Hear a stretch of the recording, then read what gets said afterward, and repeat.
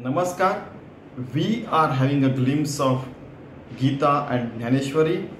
Today happens to be 24th and 25th verse, the Shlok of Geeta, 5th chapter, Adhyay 5. योऽन्तः सुखोऽन्तराराम तथान्त ज्योतिरेवयः स योगी ब्रह्म निर्वाणं ब्रह्म भूतोऽधिगच्छति लभन्ते ब्रह्म निर्वाणं ऋषयः क्षीणकल्मषः छिन्नद्वैधा यतात्मानः सर्वभूतैते रतः. It means the realized soul, the enlightened soul happens to be living inside his antasukh. He is happen to live inside him all the times, in his joyous moments at all the time. It is a joyous moment for him all the times. He lives with the Antararama. He lives with the internal Ram, the Antaratma, the Paramatma, who is inside and everywhere. And then he becomes himself that Antararama, that Brahma Tattva, that Almighty God himself.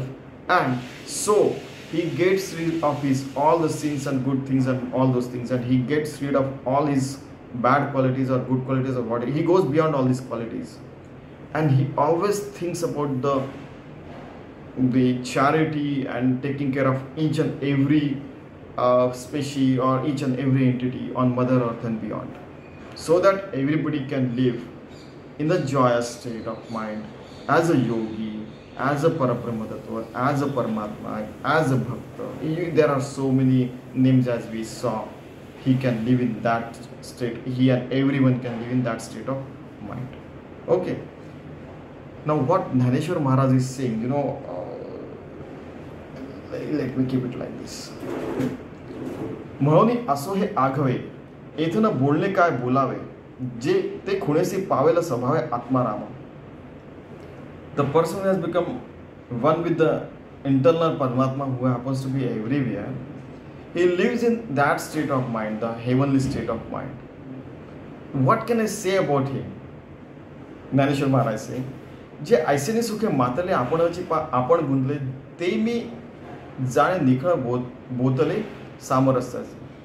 So whatever he speaks, it becomes a samaras, means samarastha and samarasya. I mean, he speak like a Samaved is there. That is the highest state of the song that rishis and munis sing, and happens to be the praise of the Lord. He is speaking, it becomes like that. And the rishis and munis, those who have become realized soul, they live in that state of mind, that there ते आनंदाचे अनुकार सुखाचे अंकुर कि महाबोधी विहार केले जैसे, their body, their soul, and each and every organ and their activities become anandache anukar. It every time it reflects whatever the action they take, it reflects the Parabrahma Tattva ki Mahabodhi Vihar jaise, like they are living Buddhas, Mahabodhi. And there are so many, it doesn't, what he wants to say, there are so many such realized soul are there at all the times and everywhere. Just you don't have that vision, so you cannot see that. And in India, I have seen a lot of people, their names are not known to people. I already stated here, claimed here many a time, that I have seen such powerful people that they can establish their own religion if they wish. But they are not doing, they are living in Himalayas and so many places. And they are happy, living, a joyous life. ते विवेकाचे गाव किम परब्रह्मीचे स्वभाव नातरी अहंकारले अवयव ब्रह्म विद्येचे. So all the times they are alert, awake, and they whatever they do, it becomes in the characteristics of a Parabrahma Tattva, that Almighty God. And already I said their body becomes Chaitanyamaya, and Brahma Vidya always reflects in all their actions and speech and everything. ते सत्वाचे सात्विकत किम चैतन्याचे अंगिक हे बहु असो एक वाणीसी काय. They have become the crux of the crux, the truth of the truth, the faith of the faith, ultimate things of everything. Chaitanya's their body has become Chaitanyamika already I said. Now what Nivrittinath is like, quick boy, तू संतस्तवनी रतसी तरी कथेची सेन करीसी किम निराळे बोलक देखसी सनागर.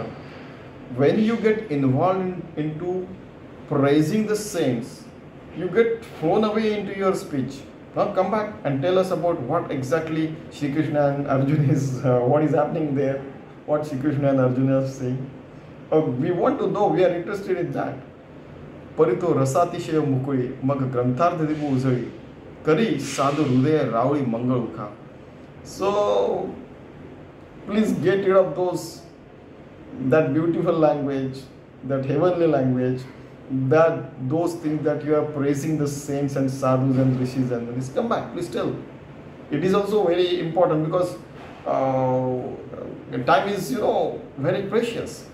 ऐसा गुरुचा हुवाईला निवृत्तीदासासी पाताला मग तो. Just a minute, I'm turning the page. मग तो म्हणे कृष्ण बोलिला तेची ऐका. Now what Shri Krishna is saying, I'm going to tell you. Okay, Dnyaneshwari Maharaj is saying, arjuna अनंत सुखाचा डोही एक जरा तुळूजी घेतलाची मग स्थिरावणी तेची झाले. Arjun, that infinite almighty God, that Brahma rishis and munis and that yogi has become one with that, and then he has taken the depth of that and he has understood what is Paramatma. He has become, while trying to understand Paramatma, he has become one with that, and then he has become stable in that state of mind.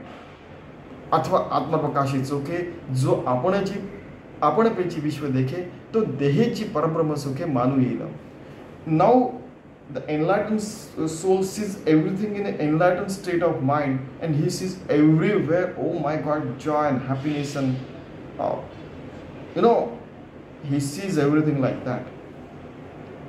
And his behavior, all the transactions are so perfect that he can keep the record of each moment, each penny spent, and each action taken. My God, you see, it's so okay. From what level Dnyaneshwari Maharaj is speaking? जे साचोकारे परम नाते अक्षर निस्सीम जे गावीचे निष्काम अधिकारी. They are doing all the work as a work is worship and without expecting anything from it. He becomes the authority of doing all those things.